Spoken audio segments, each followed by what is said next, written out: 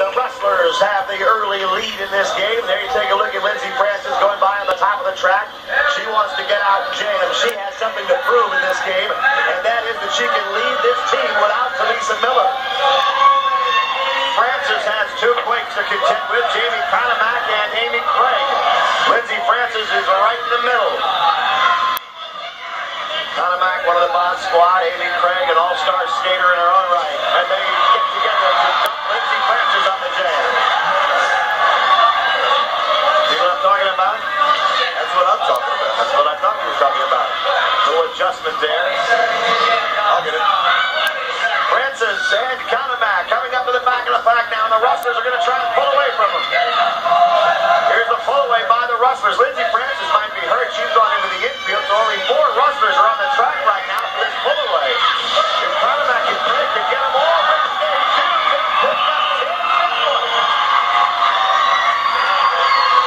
Jamie Conamack, one of the most enthusiastic skaters on the track. Boy, she wears her heart on her sleeve, and it's usually a big smile. And Amy Craig, maybe the classiest skater in the league. Conamack returning from that big injury. The problems with the Rustlers started at the beginning of this jam, Roy. They sent down Lindsey Francis, who looks great, but unfortunately she wasn't wearing all the, the regulation padding, but they try to pull away, and this can work if you have someone in the back of the pack to keep the jammers at bay. They got a little mixed up, didn't have anybody back there, maybe a little miscommunication. Jamie Conamack and Amy Craig both very fast, took full advantage. And Lindsey Francis is still on the bench. She might have twisted an ankle, or who knows what might have happened, but she's not out there right now. The Quakes have jumped down 11-3 in this game. That means Laura Heiser grabs the jammer's helmet one more time and goes against Cindy Zimmerman. But Zimmerman couldn't stay up. Heiser emerging here in the first period of this game. Well, she had to step up for Tig Miller we were talking about. Now she's got Lindsey Francis on the bench. She's about all they got right now, Rory. Well, when the chips are down, you find out who you can count on. And right now, Laura Heiser gets by Conamack. She goes by Jenny Matthews. She gets Sunderman. She goes down low, now back up high. Another good jam by Laura Heiser of the Rustlers. She's got some skating ability, doesn't she? Conamack gives her a shot, but she's still going. Can she get by the 2 in front? Only 3 seconds left of the jam. We'll see what they give her, but Laura Heiser did a good job that time. 3 Texas points. 3 Texas points. Well, when Laura Heiser showed up at the arena today, Roy, I think the only thing she was missing was a little black tube top that we like so much, but she brought everything else today.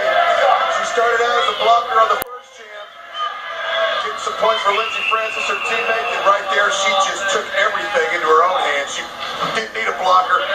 She was just dicing and slicing. Laura Heiser is saying, hey, I can play this game, people. Lindsey Francis is back on the track. She's shaking off her injury, as they always seem to do in the WSL. As a matter of fact, she wants to jam, and Heather Sunderman feels her right elbow. Now Cindy Zimmerman, the mod squad member, comes out. She gets knocked down. Francis adjusts her top and gets set to try and keep it on as she tries to get by Jamie Conamack, who goes back to block. Conamack saying, bring it on. She's versatile. She can jam, she can block, she can do it all. Now she's setting up Lindsey Francis for Stacey Blitz. I don't think there's anybody in the league that Blitz enjoys antagonizing more than Francis. Unless it might be Denise Logan or Sean Atkinson.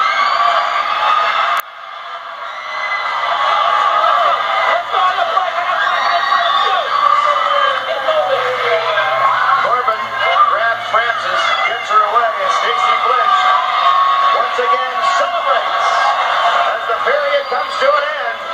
And it came to a wild end, didn't it? Well, this jam started out pretty clean, ended pretty ugly, and at the end it looked like Cousin It from the Addams Family with odd blonde hair flying, Rory.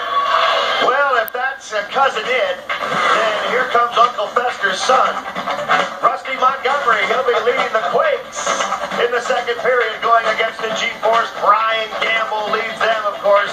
Don't go away. It's 11-6. The Quakes on top. We'll be right back.